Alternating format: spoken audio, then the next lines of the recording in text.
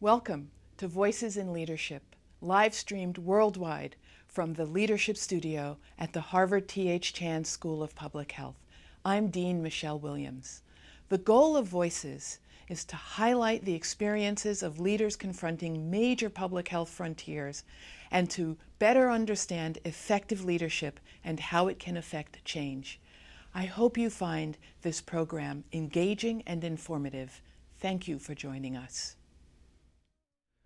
Good afternoon, and welcome to our audience here in the studio and to our viewers online around the globe. I'm Eric Anderson, the Director of Voices in Leadership.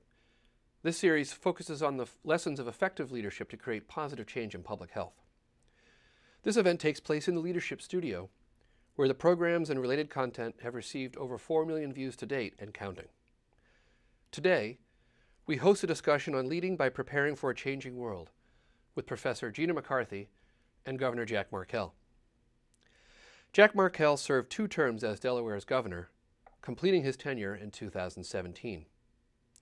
During his time in office, Delaware's job growth was the best in the region and one of the best in the country. The state also reduced dirty air emissions faster than any other state, serving as a national model for improving the environment through efforts that also boost the economy. Under his leadership, Delaware won the top spot in President Obama's Race to the Top competition, and high school graduation rates saw some of the best increases in the country. Markell served as chair of both the National Governors Association and the Democratic Governors Association, and as president of the Council of State Governments. He also served for 10 years as Delaware's state treasurer. Before I turn this discussion over to our moderator, Professor Gina McCarthy, please join me as we welcome Governor Jack Markell to the Voices in Leadership series at the Harvard T.H. Chan School of Public Health. Thank you.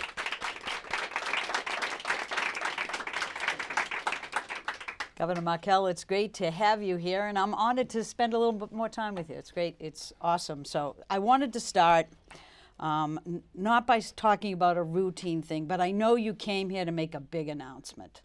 We had Governor Inslee, Governor Hickenlooper. Go for it. Well, I do have a big announcement. I had so much respect for you when we worked together when you were head of the EPA that I am the charter member of the Gina McCarthy for President. There you go. There you go. That's not exactly what I had in mind, but it's a good answer. Good answer. Damn, I can never get you, can I? Governor, I don't know if everybody knows this, but you know, you really came from a business background, and I found it really interesting as Governor of Delaware, and prior to that as treasurer, you really made the transition into political life more smoothly than most do. You understood the societal issues you needed to deal with, and you had this sort of idea that every governor shouldn't just manage a state, but should do it in the context of a changing world. What do you mean by that? Well, I do think it's very important that everybody who's in an executive leadership position in government have a very clear view of how the world around us is changing and what those changes mean for the people we serve and what we need to do differently as a result. And for me, I mean, there are just 2 massive forces at work on our economy. One, globalization, which means employers can hire from all over the world. And the other is automation, which means, you know, more and more jobs are being affected by the fact that, that computers and software can do things that people used to have to do. And those are incredibly important factors that have really huge consequences for all of the people of my state, all the people throughout the country. And I felt it was very important to have a perspective and to use that perspective in making decisions when I governed. And also, by the way, to communicate that perspective to the people I served. And I think what I found is people may disagree from time to time, or frankly often, with decisions that I made. But if I explained myself to them and I said I was making these decisions because of these changes going on in the world economy, they would at least give me the benefit of the doubt. And so in my case, it was really about investing massively in skills and also trying to connect more effectively with the world around us. Well, you know, I'm interested in pursuing that a little bit more because I know that most people feel like that's the purview of the federal government to think about big things in the world, but lots can happen at state levels to actually build a foundation for a stronger economy. I don't think too many people think that people at the federal level are thinking big thoughts about the world these days. All right. But maybe it's their purview. But you will find probably 50 governors of both parties or any independents say that we are not going to wait for the federal government to act on virtually anything that we do, and that we have to seize the opportunities ourselves. Well, I mean, one of the things that you sort of made it a hallmark of what you did, not just in Delaware, but when you were chair of NGA, was to look at sort of the societal needs that we were facing, issues that are really important to the Harvard School of Public Health, in a way that you looked at them as real economic opportunities to address needs of individuals in a way that would address the societal problem, but also grow jobs and get people active. And I'm thinking of three things in particular. You had a big focus on unintended pregnancies, and you challenged the healthcare sector to think differently about it and to act differently, and you're still active in that area. And then you did work on criminal justice reform, which has attracted a lot of interest. And the third thing was, what was it? Employment of people Yeah, with disabilities, actually, yeah, the work you did with NGA on employment of people with disabilities. Those are three things that as a governor you saw as really important opportunities, but as a business person you also saw it the same way. Right. Explain to me why those three things, and give me a little bit more insight into how you're pushing the healthcare sector. Yeah, okay. In a nasty way. No, in a good way. And there were others, but I think these three are all very interesting. So let me start with the issue of the unintended pregnancy. Yeah. So the rate of unintended pregnancy in our country is about 50%. Now think about that for a second. And this is not an issue I ever really thought about before. But when I came to realize that what so often happens when a woman delivers a baby as a result of a pregnancy that was not intended at the time of conception, oftentimes, not always, but oftentimes she has to drop out of school or drop out of the workforce. Sometimes the father may have to drop out of school, and oftentimes it's a difficult start for the baby. Sometimes so difficult it's really challenging to get back on track. And so, for me, when I thought about that, and it was really brought to my attention by Mark Edwards, who runs an organization called Upstream USA. He used to run Opportunity Nation. Fantastic guy, and he came to see me and he said, he had worked, as I did as governor, but he had worked on every issue from early childhood education to criminal justice reform to vocational education and everything in between. And he had come to the conclusion that the most important thing we could do to help all people achieve their potential was really to empower women to have their babies when they were ready for them. And so what happens, the typical woman, I know this is not a conversation people ever expect me to be leading. I was going to say, you're not really the voice for typical women, but it's okay, continue. No, I'm not. But the typical, if a woman is on the pill for 10 years, she has a 61% chance of getting pregnant because of a lack of compliance. And it turns out that there are more effective methods. And this is, favored by the American Council of Gynecologists, by the CDC, and that's the long-acting reversible contraceptives, the implant and the IUD. And the more I learned about this, I said, we have got to do something in Delaware to reduce the rate of unintended pregnancy, because this is one of the best opportunities we will have to help all people actually achieve their potential and to go as far as they want to go. And so we really, when you talk about challenging the healthcare system, we changed the healthcare system over the last several years so that when a woman of childbearing age has an interaction with the healthcare system, she is now asked whether she intends to get pregnant in the next year. And if the answer is yes, then she's connected with the appropriate preconception and prenatal care. And if the answer is no, she's made aware of the full range of methods. And we have trained our health providers throughout the state, not only how to place these devices, but we've trained the coders, the billers, the schedulers in the office. We've changed policies. It used to be a very good time to ask a woman whether she intends to have a baby in the next year is when she's in the hospital delivering a baby. And oftentimes she would like to wait for purposes of birth spacing and other purposes. But historically, if she has said, no, I don't want to have a baby next year, she's been told that she has to come back in 2 or 4 or 6 weeks. Having had 3 children, that was the last question I was thinking about the next day. I'm sure. That's a good point.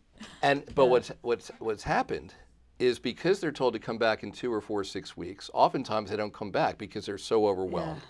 And they end up pregnant instead. And the reason that they were told to come back in 2 or 4 or 6 weeks is because the reimbursement policies did not allow the physician or the hospital to be reimbursed for a postpartum placement of a long-acting reversible contraceptive. So we changed that policy, and so what we've seen is a huge increase in postpartum placements. And so literally within the first 3 years, we've seen a 24% reduction in unintended pregnancy. I mean, it's massive compared to a 3% reduction across the country at the same time.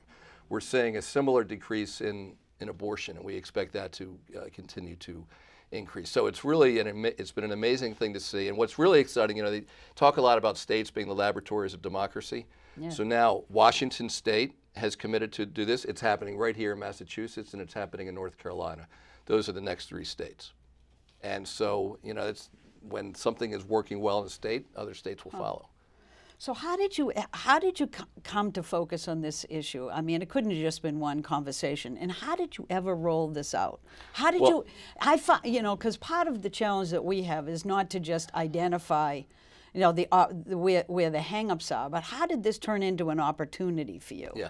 So to me, because there are really 3 big benefits here. One is the opportunity benefit that I talked about. The other is birth outcome, because if a woman has a baby as a result of unintended pregnancy, it's less likely she's doing the appropriate, taking the appropriate prenatal care.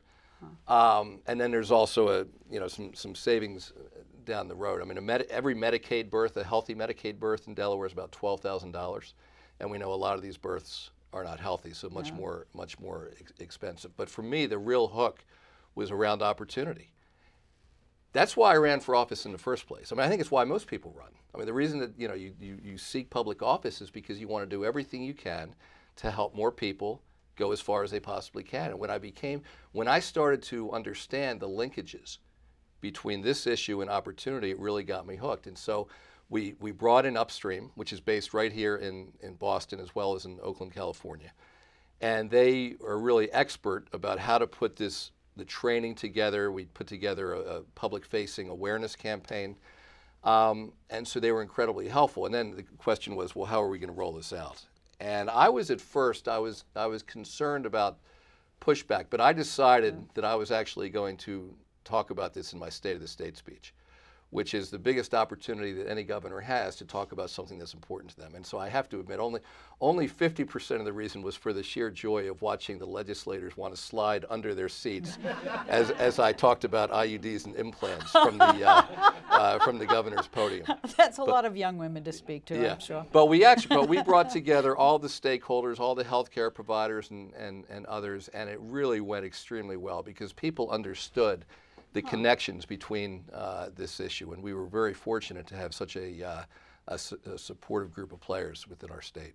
How'd you get the healthcare sector to buy it? They get it. I mean, they just get it, and they really understand all of these issues, the opportunity issues, the role that they could play, particularly when we explain some of the systemic hurdles, like the one I mentioned about postpartum placements. I mean, they fortunately get it. I mean, these healthcare providers are in it for the right reasons, which is they want to help all the people in our state live healthy lives and be empowered to make the choices they want to make when they're ready to make them. Is it rolling out successfully in other states at this point? Yes, so Massachusetts has started. They've got a terrific team here, and as I mentioned, Washington and North Carolina. So those are the next 3, and we expect a bunch of other states to follow.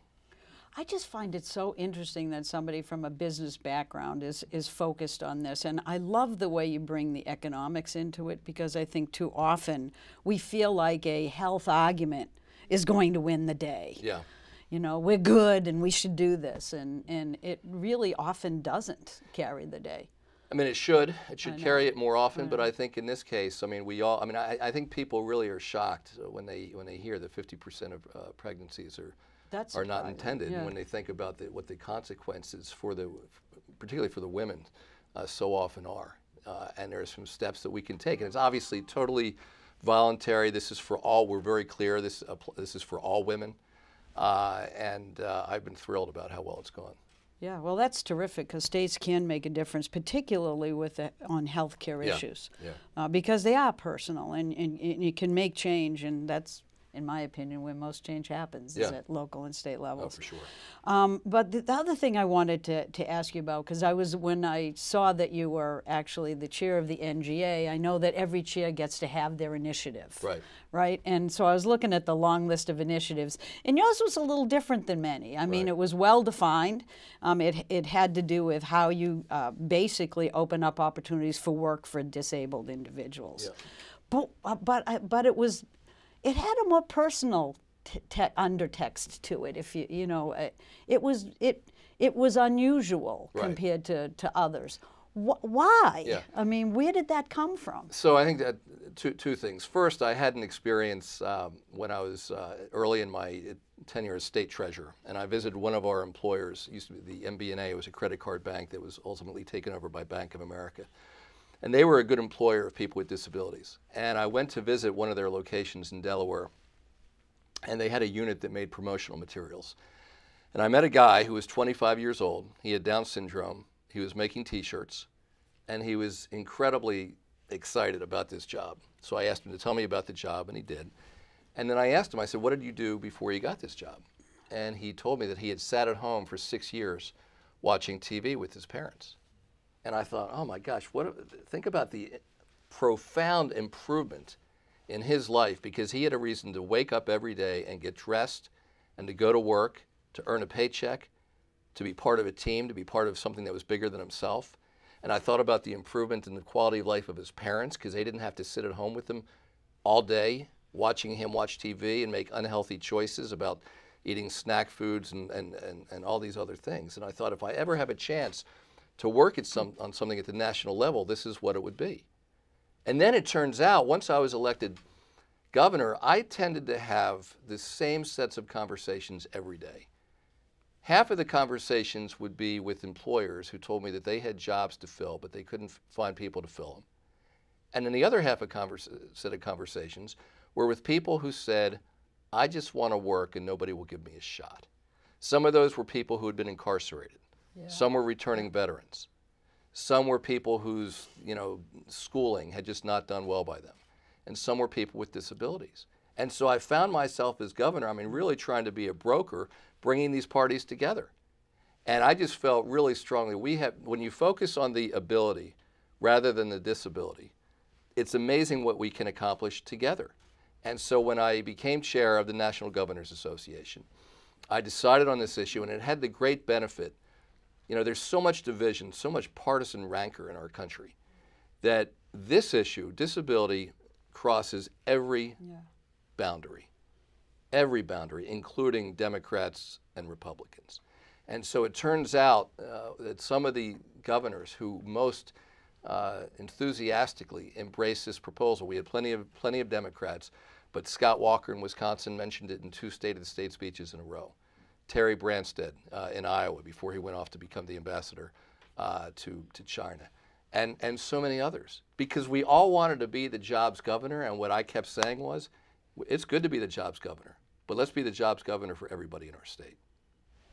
And so what did you end up doing to advance that? So we came up, we spent a lot of time, we had brought a lot of self-advocates in, as well as groups representing various disabilities, and what we found, a number of recommendations that are being implemented across the country. One of them is that very often the state divisions of vocational rehabilitation go to employers and essentially say, can you please do me a favor and find a job for these 5 people who have a disability? That's one approach. A better approach is if the Department of Labor, which is usually where the Division of Vocational Rehabilitation sits, says, you know what, we want to be a partner to our employers and we want to help them find the best possible talent.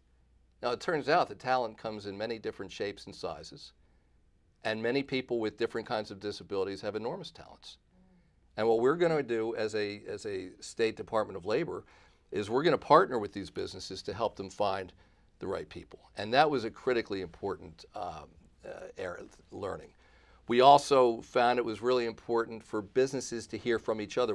I went to Tom Harkin, our great U.S. Senator from Iowa, who was sort of the #1 guy in the last several decades when it comes to these disability issues. And he was so welcoming and so appreciative that we were doing this work. He invited me to a meeting he was invited to up at a Walgreens facility in Connecticut, where the CEO of Walgreens had invited in CEOs of a bunch of other big companies. And what he said was, we employ people with disabilities not out of charity, but because it's the right thing to do for our shareholders. And that was an incredibly important message for them to hear, and it was a really important message that only a business person could give. We also found it was important that states walk the walk. It's not very effective if you say to employers, business, private sector, you ought to be hiring more people with disabilities. But we as states, we're big employers ourselves, and so we had to really take that first step. And finally, we found it's really important that we prepare our young people with disabilities for an expectation of a lifetime of employment rather than an expectation of a lifetime on public support. And so those were some of the most important findings. And the main interest that I have in this was just it can be so impactful, not for the individuals or for the companies, but for the families. It's huge. It is. I mean, because every parent who has a child with a disability has to struggle to figure out how to manage that life. I did not fully appreciate how widespread that is, but I'll tell you, when I decided this was the issue I'd focus on, I had many of my political advisors say, you shouldn't do that, you should do education reform or small business or something, because those are really the big issues that'll get you national attention. I said, no, I'm good. This is what I really think. This is an area where I think we can move the needle. And it turns out, when I went out to talk about it, I would have so many people lined up to tell me their personal stories. Yeah. And you had a governor do the same thing. Yeah. Didn't you? Yeah. It's a terrific honor to you to sort of not fall trap to, I can make a name for myself nationally by doing something, as opposed to doing something for your own state and frankly doing something for the most vulnerable. Yeah, and we had, Governor Dennis Dugard of South Dakota, for instance, really just embraced this and really became essentially my co-leader, because he was raised by two parents who were deaf. And when he shared that story across the country, it just resonated with so many people. Well, part of the issue, I think, in the issues that we struggle with at a School of Public Health is not just to recognize the challenges and get health care to respond to it, but how do you develop a social network around that so that individuals can continue to be as much as they can be, reach their own individual potential.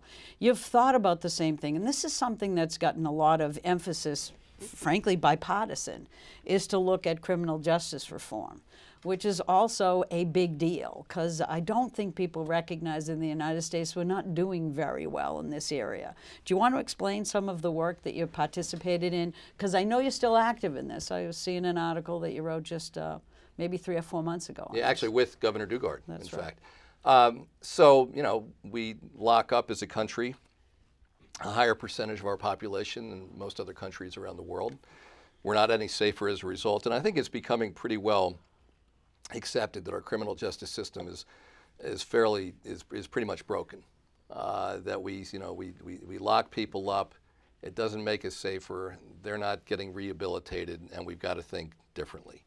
And so we brought on, fairly early on in my tenure, the Vera Institute to help us develop what they call a Justice Reinvestment Initiative, just to be a whole lot smarter about how we do criminal justice reform. So we found, for example, a very significant portion in our women's prison, it was about 40%, in the men's prison just over 20%, of those who are incarcerated had not actually been convicted of a crime. They were there as pre-trial detainees. So they had been arrested Can you say that again? Yeah, in our women's prison at the time, it was about 40%. In the men's prison, just over 20% of the people who were incarcerated. They had been arrested, but they had not been convicted of a crime. And so we looked around the country and said, this doesn't seem to make a whole lot of sense. And because certainly those who are a threat to the public ought to be locked up. But there are a whole lot of people who were locked up who were not a threat to the public. And it wasn't doing them or the rest of society any good to keep them there. So we did a number of things. So we gave much better guidance to our magistrate judges. Those are the ones who make the initial decision when somebody is first arrested where to go. I understand. I mean, if you're in their position, the safest thing for you to do is to say, okay, we're going to lock the person up because as long as they're locked up, they're not going to go reoffend, and I'm not going to be held responsible for that. But it's not really. It's not a great way of thinking about the system. So we gave them much better guidance, sort of risk assessments. We borrowed a program from New York, which basically said, identified those who were not a threat to public safety and said, okay, while they're out awaiting trial, let's make sure we connect them to the appropriate services. Let's make sure they show up for all of their appointments. And it's a much better way of going. We did a lot of work on reentry. And so preparing people while they're still in prison to come out. For so many of those people, whether it is that they were receiving substance abuse treatment in prison, but then it wasn't available when they came out, they had no transportation when they got out, they didn't have a place to live, they didn't have job skills. And so historically, all of that had really been the responsibility of our Department of Correction, and we changed that around. I actually put our Secretary of Labor in charge, working with our other cabinet secretaries. Then we had a problem. Delaware is we have some public transportation, but we're not an urban, major market where you have subways and everything. And we had a lot of crimes that even if the crime had nothing to do with driving a car, when you finished serving your sentence, you couldn't get your driver's license. Well, what sense does that make? Because we know that being able to get to work is a pretty good determinant of whether or not you're going to stay out of prison. And so we changed the law so that, and it ended up benefiting thousands of people. If your crime did not actually involve driving a car, you could get your license back after you had served your time. So simple things like that as well. But we have a long way to go. In our state, we have a long way to go across the country. But fortunately, the conversation's being had.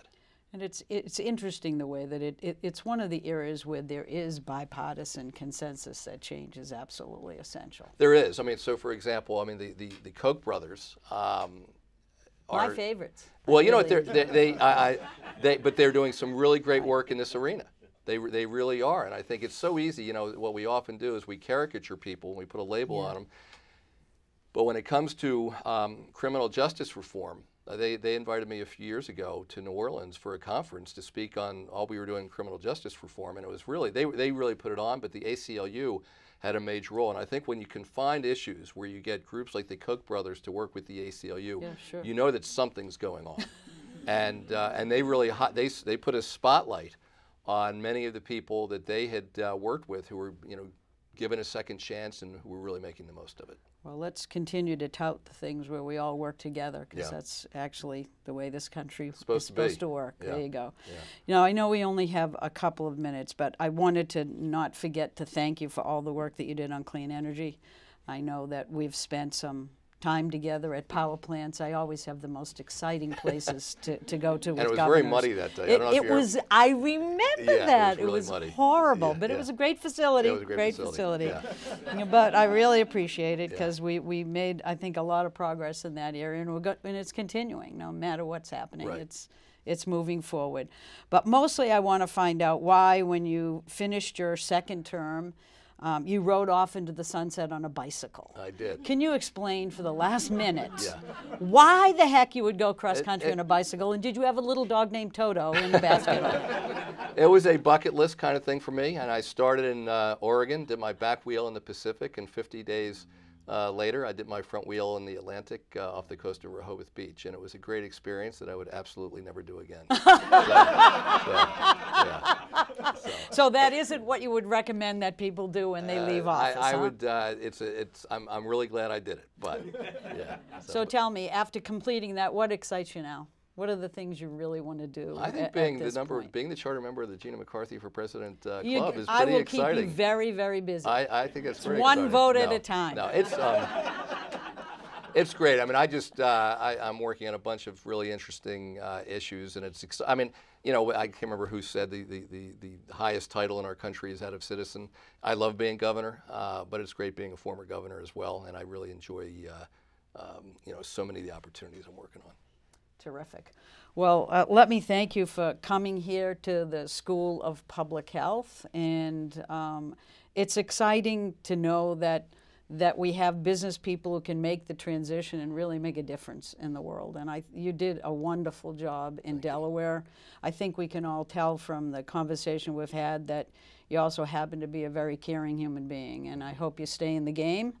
And we'll all continue to work together, and hopefully we'll get some more bipartisan efforts on things that matter to all of us. So thanks. Thank you so much. And thanks for all you did too. Thank you. Thank you. Thank you very much.